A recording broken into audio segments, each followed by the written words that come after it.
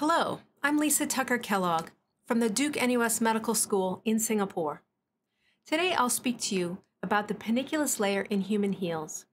I'm asking if this thin muscle layer might be a natural form of protection from mechanical damage and pressure ulcers. I declare that I have no conflict of interest.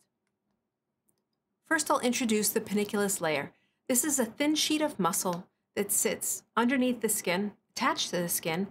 In many animals, it's widespread around the body, but in humans, we only have a panniculus layer in a few specific regions, such as the neck, the palms and wrist, and the sternum. In humans, this muscle is considered vestigial, which means it has no known function. However, surgeons discovered, after removing the panniculus, that at the wrist, it does serve a protective function for cushioning the nerves of the wrist joint. Well, if that's true for the wrist, then could something similar be true for the heel? Do humans even have a panniculus layer at the heel? This project has 3 steps. First, to find out whether humans have a panniculus layer at the heel. To answer it, we dissected cadavers. Second, to find out whether a panniculus layer would provide any significant cushioning.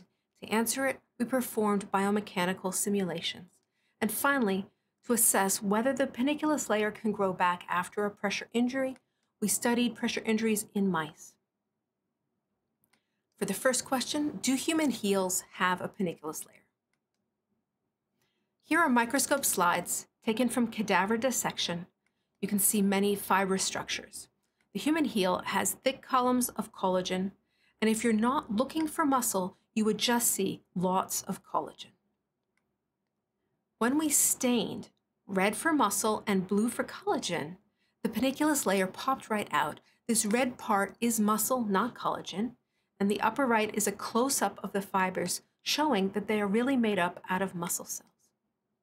8 out of 8 people had a panniculus layer, so we conclude that human beings do have a panniculus layer at the heel.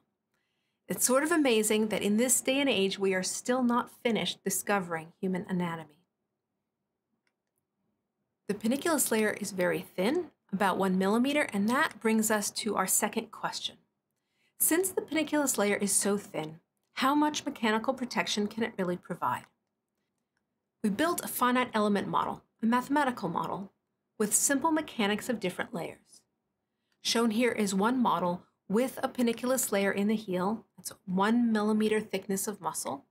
Another model was built side by side to be exactly the same, except the soft tissue had no muscle layer.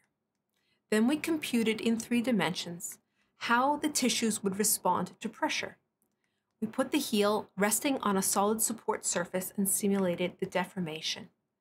Simulations show a comparison of what happens without the panniculus layer versus with the panniculus layer. Without, there's a lot of red. That means quite a lot of deformation in the red regions. But with the panniculus layer, the deformation is much milder, just pink and white colors. Next, we plotted bar charts. This shows how much of the soft tissue volume gets subjected to harsh levels of stress and strain, and you see that when the heel has a panniculus layer, there's a dramatic decrease in the number of tiny regions in the mathematical model experiencing high strain and high stress. That's a big improvement from just 1 millimeter of muscle. The key is that muscle tissue is both firm and elastic. Being firm and elastic makes muscle excellent for cushioning the interface between hard bone and soft skin. Finally, our third question is whether the panniculus layer is good at growing back after a pressure ulcer. We used mice to create a set of equal injuries affecting skin and the panniculus layer. We found that the skin grows back quickly in about 20 days. After 40 to 90 days, we looked at the interior layers by microscope. The wound has closed and the skin surface is fully healed, but underneath, the panniculus muscle layer has failed to regenerate. The margins around the wound show a normal panniculus layer, but at the center of the wound, the panniculus layer did not grow back. Here is another view of the same failure. The bar chart shows skin regenerates quite well, but the regeneration of the panniculus layer is not very much more than 0. We took another look at the problem of panniculus regeneration using mice that have multicolor fluorescent proteins genetically encoded in the muscle. You can see that the panniculus layer is a sheet of muscle fibers. They're coated by different fluorescent colors. And you can see these fibers have a hole. There's a hole in the sheet. That's where the wound used to be. So the muscle fibers failed to regenerate across that gap. In conclusion, we've answered 3 questions. Do human heels have a panniculus carnosus layer? The answer is yes. Every cadaver studied had a significant panniculus layer. Next, does the panniculus layer provide mechanical protection? We found yes, it dramatically decreases the amount of tissue volume that experiences harsh stress and strain when the heel is resting in a supine position. Third, does the panniculus layer regenerate after a pressure ulcer? The answer in mice is that it does not regenerate very well.